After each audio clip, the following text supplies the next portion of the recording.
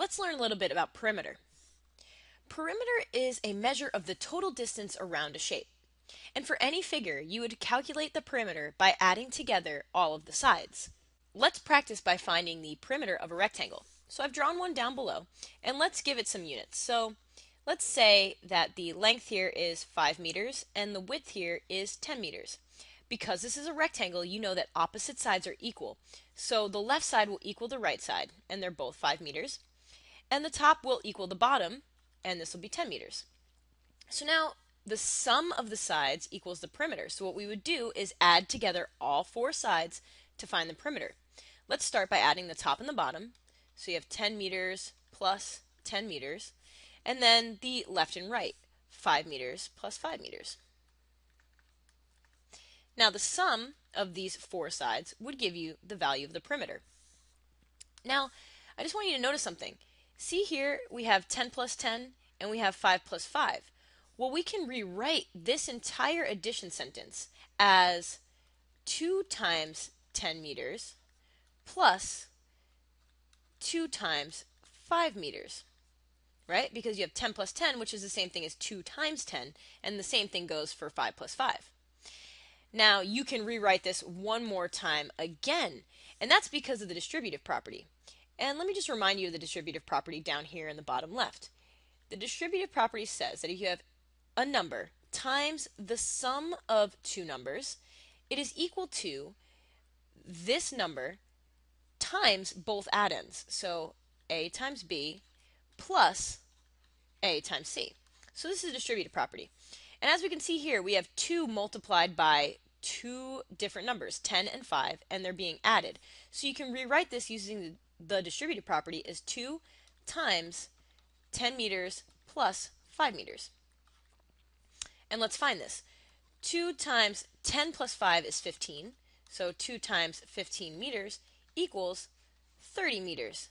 So the perimeter of this rectangle would be 30 meters. You would get the same thing if you did the long addition sentence up here, or if you had 2 times 10 plus 2 times 5.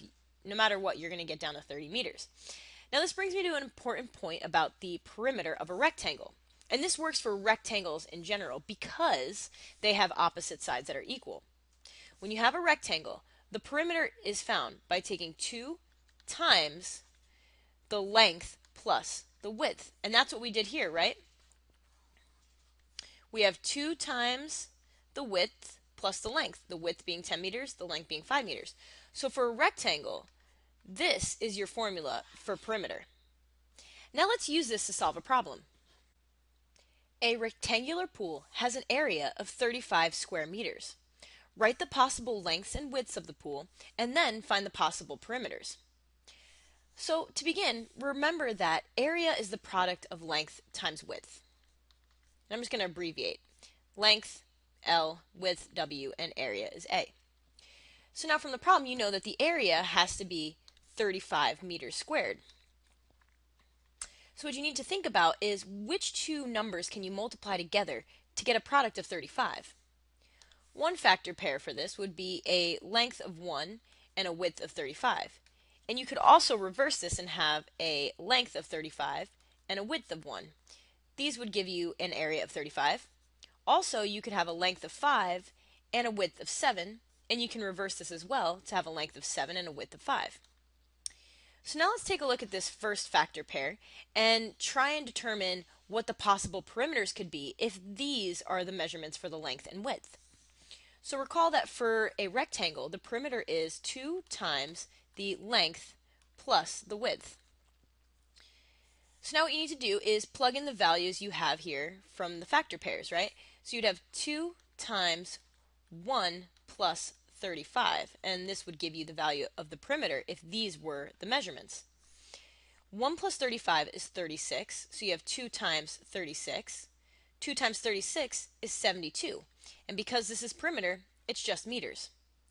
And you would get the same value of 72 if you had a length of 35 and a width of 1, because addition, when you're doing that, the order doesn't matter. So now let's think about this second group here. If you had a length of 5 and a width of 7, or if you had that reversed. So you have 2 times 5 plus 7. 5 plus 7 is 12, so you have 2 times 12. 2 times 12 equals 24, and again with perimeter you just use meters. So this would be the area if the length and width were 5 and 7. Now let's try another problem together. Jack has a rectangular deck with a perimeter of 12 yards. What could the possible lengths and widths of the deck be? Then find the possible areas. So because this is a rectangle, we can use the formula we've been using, which is 2 times the length plus the width. And we know from the problem that this must equal 12.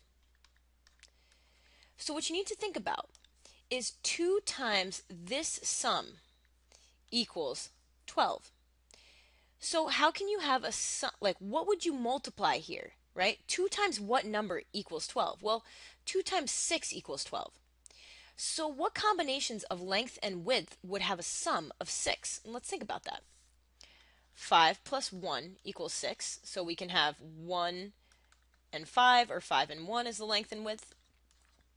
You could have 3 plus 3, this also equals 6. And lastly, you could have 4 plus 2, or 2 plus 4. And these are the potential length and width measurements. Now let's take a look and say, what would the area be if we used any of these combinations? Well, let's do the first one. What if you had 5 and 1? Remember that area equals length times width, right? So it doesn't matter if the length is 5 or 1.